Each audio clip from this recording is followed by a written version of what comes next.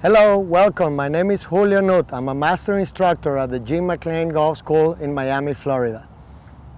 In this clip, I'm going to talk about golf etiquette on the greens. It's very important that you know the basic things around the green so that you look good with your playing partners. The first thing is always carry a ball marker. Don't mark your ball with a tee or something that is not adequate. I have my ball mark. And when you come and put the ball, you got to put the ball as close to the ball market.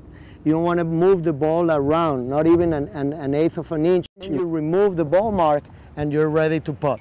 After you hit your putt, make sure when you go around reading the green, you're not going to step into the line of somebody else. Suppose my playing partner has his ball marked here, and it's my shot, and I'm going to putt from here because I'm far away from him. As I read my putt, I got to make sure I'm not going to step on his line or her line. I got to move around, and I always got to keep in mind where my playing partners are on the green so that I don't touch their line.